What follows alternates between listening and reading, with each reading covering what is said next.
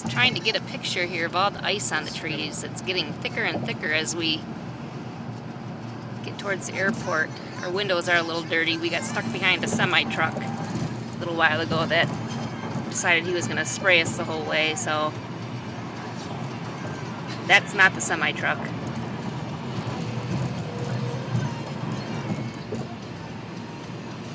But if this turns out, you'll be able to see all the frost on the trees and all the ice.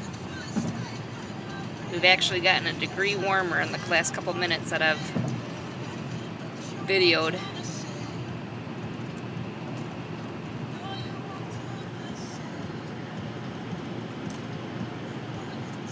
It's actually kind of a pretty sight, but it'll be a prettier sight when we're sitting on the beach, soaking up some sun.